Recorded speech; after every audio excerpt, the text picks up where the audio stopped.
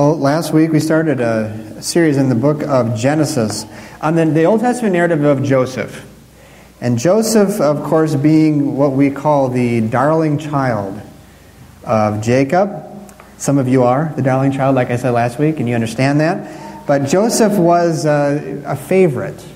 And to make matters worse, they took and they created a coat for Jacob or Joseph and put it on him. And every time his brothers saw Joseph, they saw the favored one. And it was not a good thing because, of course, we see what happens. They get very jealous, they get envious, and they sell Joseph into slavery for just a few days' wages. And now, Jacob thinks now that he is dead. Joseph is no longer alive. That's what he thinks. He's been led to believe that by his sons. But what really happened? So if you have a Bible and you want to open that up, it'll be good. We'll start in Genesis 37, and we're going to skip ahead to 39. But the last part of Genesis 37 tells us what happens to Joseph. It says, "Meanwhile, the Midianites sold Joseph in Egypt to Potiphar, one of Pharaoh's officials, the captain of the guard." Joseph is sold from the Ishmaelites now to Egypt, to Potiphar. Potiphar is captain of the guard. He is a powerful leader. Notably, he'd be in charge of whether or not people die or live. So you can imagine it creates a little bit of anxiety in Joseph. They're very tough on crime in ancient Egypt. It's not like some of the things we see in our culture today. It's like off with your head kind of stuff. Okay, and so that's how this was done. It was just dealt with, it's done, it's over with, and they move on. So this is who this person is, Potiphar. So we start now in Genesis 39 and verse 1, and we see this. "Now Joseph had been taken down to Egypt. Potiphar, an Egyptian who was one of Pharaoh's officials, the captain of the guard, brought him from the Ishmaelites who had taken him there." Okay, so another recap of what's been going on. He's been taken to Egypt, a foreign land. I want you to kind of get your bearings on this because he's been taken from a country, a place, a people that he knows, understands, speaks the language, and he's now in a country he doesn't know about any of that. He doesn't know what they do, doesn't know the culture, doesn't know anybody. And if you've ever been in a room where you walked in and didn't know anybody, you kind of maybe have felt some of that before. Not everybody enjoys that very much. You feel out of place, like I don't know what's going on. I don't understand what's going on in this place. And so imagine that you're there now, and you're not only are you alone, but you don't speak the language. You don't understand the culture. And you're put in a home of this guy who can decide whether you live or die. It's a scary place to be. Will I ever go home? Perhaps he's thinking. Or he's thinking, what will happen to me? Will I be sold again? This is 2 times he's been sold already. Will I be sold again? Why is God letting this happen? And maybe that's the bigger question. Maybe it's a question you can relate with as we get into this today. But I want to show you this morning that the difference maker in this story for Joseph is what we see in verse 2. And it comes up a few different times. Genesis 39 verse 2. "The Lord was with Joseph, and he prospered, and he lived in the house of his Egyptian master." The Lord was with Joseph. Now listen carefully because this is not a throwaway line in the text. This is not just something they put in there as just words that were thrown in to kind of make the story interesting. No, this is a very important point in this story. The presence of God. The difference maker in the story is the presence of God. The presence of God is the difference in your story as well. Do you believe that? The presence of God makes all the difference in any situation in life. And we're going to explore that a bit here this morning and see the difference it made in Joseph's life and then, of course, how it relates to us.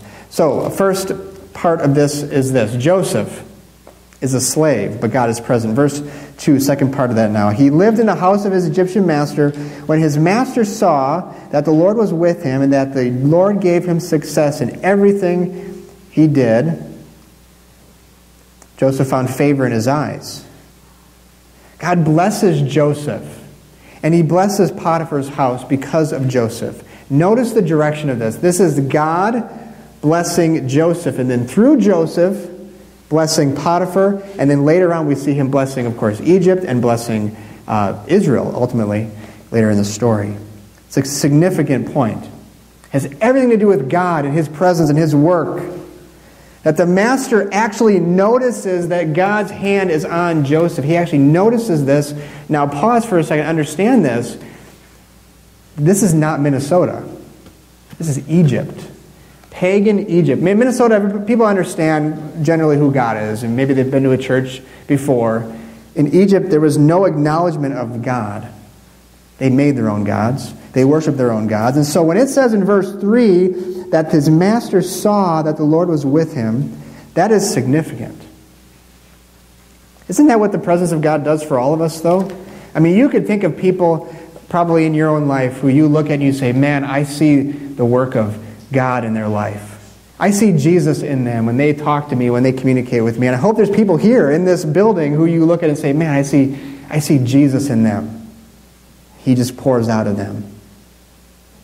We encountered Jesus. God is blessing Joseph in a powerful way, and Potiphar wanted to be a recipient of that. He saw something and wanted that. He wanted that. And so to be so full of the love of God and have Christ just flow out of us that we bump into people and he spills out. That's what we want to be about. That's what we want to see happen in our own lives. That everyone can see the presence of God in us. It's like, for example, what makes a worship service meaningful? Is it good music, inspiring sermon with clever jokes and stories and all that? Well, no, it's not that at all. Hope those are there, but that's not all of it. Because there's nothing I can say to make this appealing to you. You need the Spirit of the living God to open your eyes, to stir your heart, to draw you in, draw you close. Interesting, A.W. Tozer years ago said this. He said, in the average church service, the most real thing is the shadowy unreality of everything. The worshiper sits in a state of suspended mentation. A kind of dreamy numbness creeps upon him. He hears words, but they do not register. He cannot relate to anything on his own life level. He is aware of no power, no presence, no spiritual reality. There is simply nothing in his experience corresponding to the things which he heard from the pulpit or sang in the hymns. So what's missing? What's missing? And he goes on to say this. He says, only the Spirit can save us from the numbing unreality of spiritless Christianity. Only the Spirit can show us the Father and the Son. Only the inworking of the Spirit's power can discover to us the solemn majesty and the heart-ravishing mystery of the triune God. We need Him. He is what makes it meaningful. He is what makes a church service meaningful. The Spirit working among us. Ironically, though, in our culture for years, we've seen sort of an awakening of sorts to spiritual things, whether, of course, not Christian spiritual things, but you've seen movies come out like Hunger Games or other ones who just kind of create this sense of like this other world and spirituality, and yet opportunities are in front of us, and yet we're very much missing them. Ken Boa, in his book Rewriting Your Broken Story, said it like this. He said, the world is awakening to its spiritual hunger, just as the church is putting on its pajamas and drifting off to sleep. Perhaps it isn't the unsaved who are most in need of a spiritual awakening. And I thought, ooh, that hits you right there, doesn't it? It's a call to us to draw near to God through Christ. And what makes anything meaningful is His presence. Anything at all. He is here. We don't have to make Him come. He comes because He wants to come. He wants to be here. We just need to recognize that and worship Him. We need to pay attention. Now, as a result of our encounter here, God's presence in Joseph's life, Joseph was given power. He was given a place of importance. We see that going forward in verse 4. Joseph found favor, it says, in the eyes and became his attendant. Potiphar put him in charge of his household, and he entrusted to his care everything he owned. From the time he put in charge of his household and all of that he owned, the Lord blessed the household of the Egyptian because of Joseph. The blessing of the Lord was on everything Potiphar had, both in the house and in the field. The result of God's presence gives Joseph the ability to call his shots. He's calling the shots. Goes from a slave to this important place in Potiphar's house, and he trusts him with everything. That's the blessing of God. And it's just flowing out of him onto other people. Everybody, every place he goes, he is blessing people because of God's presence in his life. And that comes into play later on. But at this point, things are looking pretty good for Joseph. We don't feel too bad for him anymore. We feel pretty good. Like, this worked out all right. But oh, how things change. We might even have made like a meme, like we do today, and make a meme about Joseph and how he overcome adversity and he, became important and powerful and all this stuff. And we might have done that if it was today. But things change very quickly. And we see that his life, things change. He gets adversity, he gets trials, he gets put in a different place. I saw this, I don't know what's going on there. Joseph, sorry, I followed my notes. Joseph is tempted, but God is present. This is the next part of this. Verse 6 moves on. So he left in Joseph's care everything he had. With Joseph in charge, he did not concern himself with anything except the food he ate. Now Joseph was well-built and handsome. And after a while, his master's wife took notice of Joseph and said, "Come to bed with me." Didn't take long for Potiphar's wife to notice Joseph. He was a young guy, had it all together, or so it seemed, and she lusted after him. In a very blunt and aggressive way, says, "Come to bed with me." It's the most forward you could ever be about that. But I want to make this clear what this implies for us. It implies that temptation will come even when God is present. Just because God is present doesn't mean temptation is not going to happen in your life. We need to remember that, because sometimes we can get ourselves set up for problems if we think, oh, I come to Christ and my temptations are gone. Everything is gone. It's going to be perfect and good. And then weakness, and then struggle, and then sin comes in, and we wonder why we've fallen. Temptation doesn't come when we're expecting it. It comes when we're tired and our guard is down. It comes when we're in a weak moment, out of place. Kind of like Joseph in a totally new environment.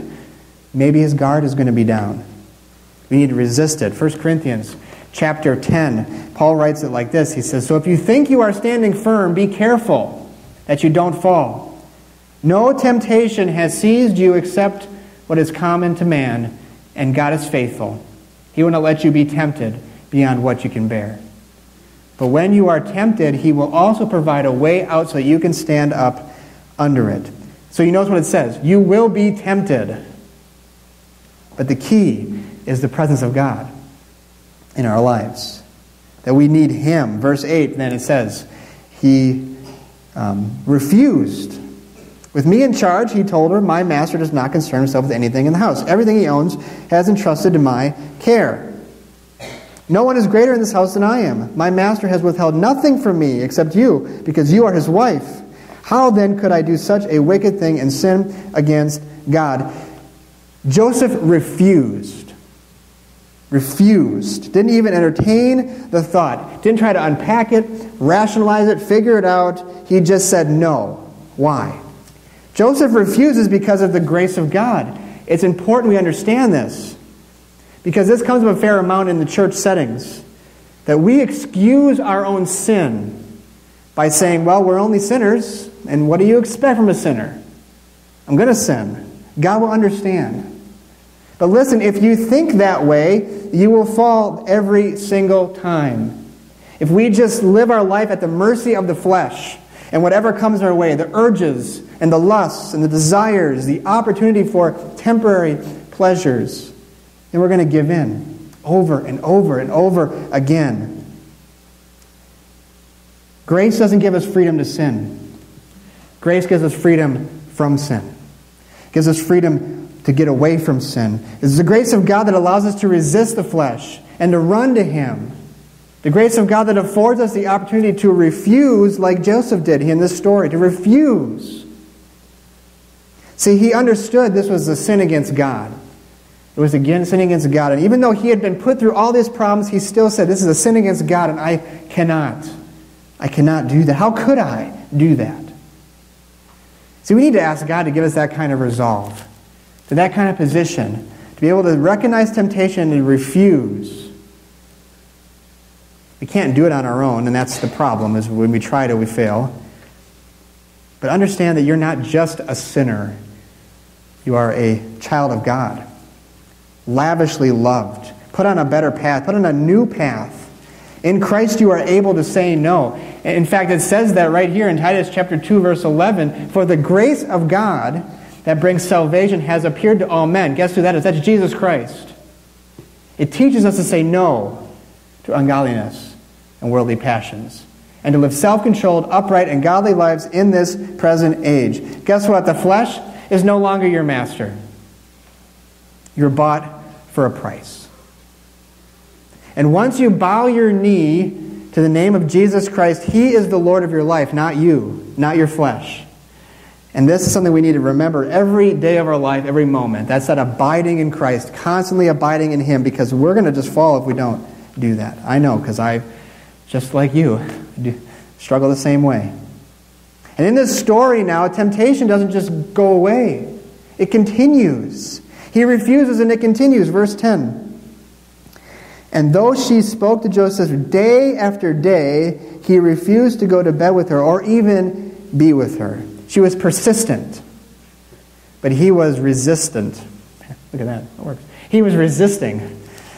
He even avoided her advances and her continued advances over and over and over again. But now, of course, we see what happens next. Verse 11. One day he went into the house to attend to his duties, and none of the household servants was inside. Uh-oh, right? She caught him by his cloak and said, "Come to bed with me." But he left his cloak in her hand and ran out of the house. So Potiphar's wife makes her final appeal, this time even more aggressive than before. She grabs onto him, gets him alone, sends everybody out on errands or whatever she did, and just gets him alone and grabs onto him. And what does he do this time? He runs away.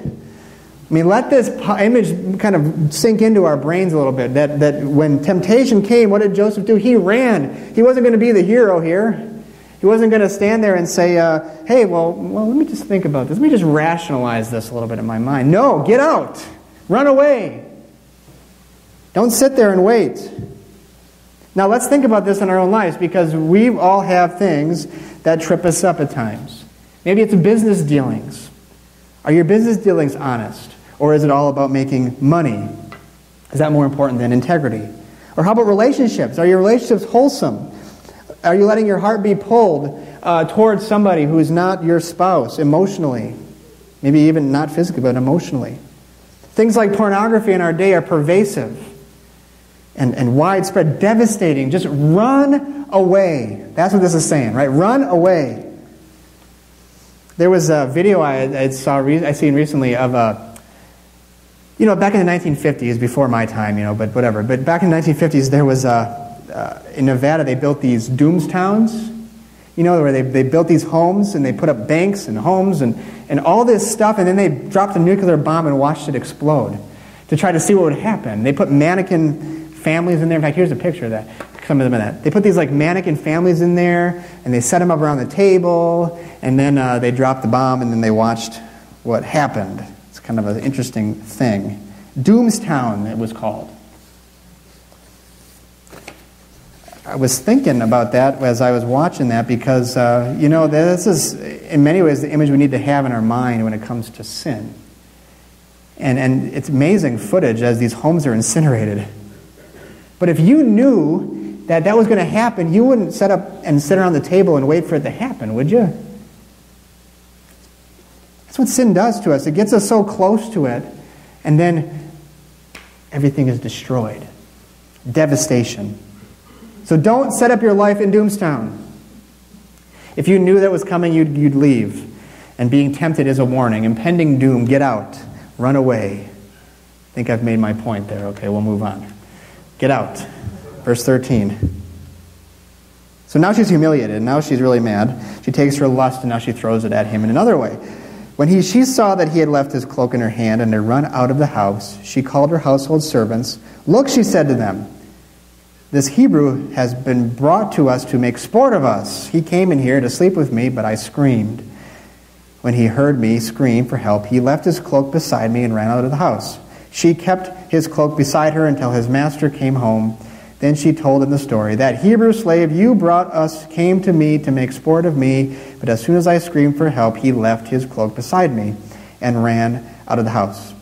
When his master heard the story, his wife told him, saying, "This is how your slave treated me." He burned with anger. Joseph's master took him and put him in prison, the place where the king's prisoners were confined. From royalty the place of despair all over again. He did the right things, and he went to prison. But again, the difference here is the presence of God. See, Joseph is put into prison for doing the right thing, but God is present. We begin right where we started again, verse 20. Joseph's master, or verse 20, the second part of it. But while Joseph was there in prison, the Lord was with him. He showed him kindness and granted him favor in the eyes of the prison warden.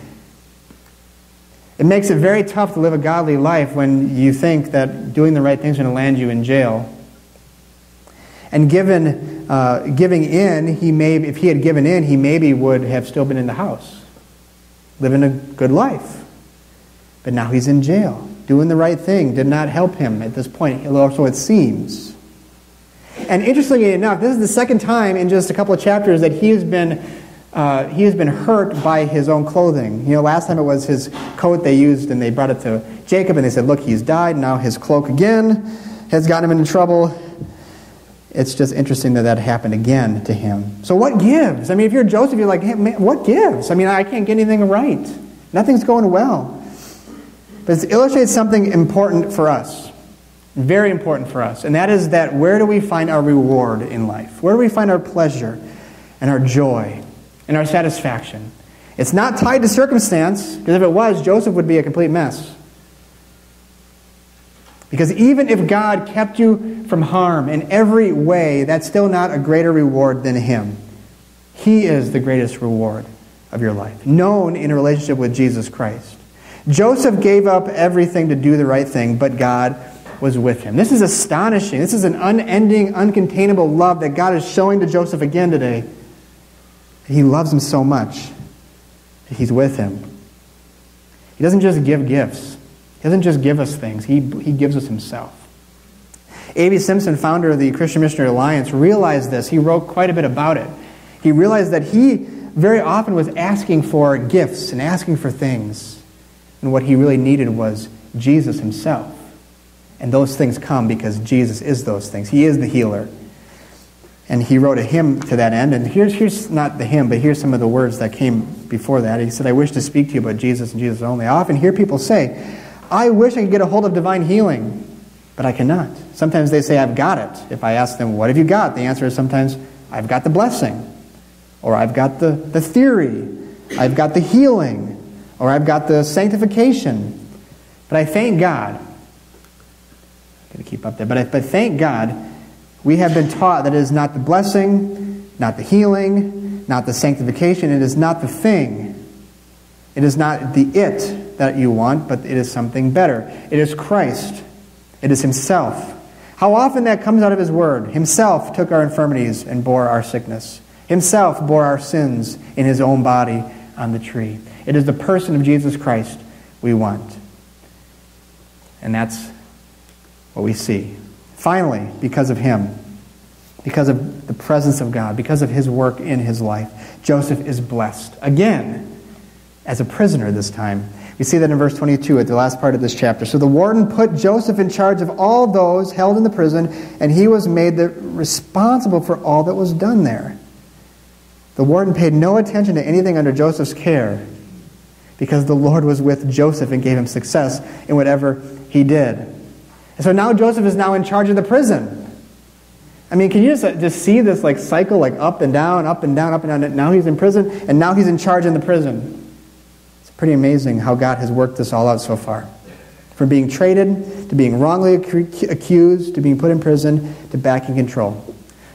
So what, right? Let's take it and bring it to us. The difference maker in your life and my life is the life and power of Christ. He is the one that we need.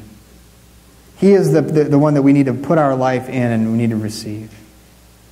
We need to understand that even if you're in a tough spot today, if you're in a very difficult place, if you're really struggling, maybe you feel like Joseph, like nothing good can happen, just keeps going bad, you need to know that Jesus Christ is present. He doesn't leave you. We sang that already this morning, that He won't leave you. Being a Christian is not living a cushy and easy life all the time. You might do everything right and still end up in an adverse situation like Joseph was. Doesn't mean He's left you. God is with him. God is with you. It makes all the difference to understand and know that. So as we prepare for the communion table here in just a few minutes, we run to Christ. We want to capture that sense of desperation to know him, to understand that we need him, himself, Jesus. We need to take him. Have you ever invited him to be the center of your life, to be the Lord of your life, to be the one you put your hope and faith and trust everything in? Have you ever taken him as the reward of your life? Where is he challenging you to press in today? As we prepare, we want to take a moment here in silent and personal confession and reflection before God. It's a daily surrender for us to come before the Lord and his truth and to say, well, I know I sin, and I know I struggle, and I know I have temptations, so help me, God, to walk with you today. Help me to walk with you in your presence today and not to get caught in those traps. So let's take a moment to reflect, and then we'll sing a song, and we'll come before this time here to receive what he has done for us in this representation of his blood and his body. But let's take a moment just to ask the Lord to speak into our lives.